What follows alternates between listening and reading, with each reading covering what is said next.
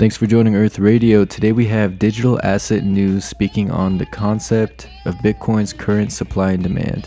If you like our summary videos, check out the Earth Experiment at earth.io.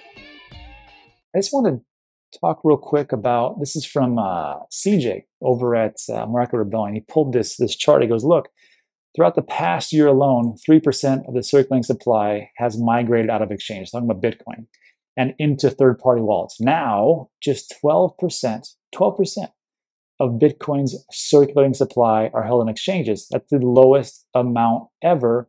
This could be interesting. Let me blow this up real quick so you can see.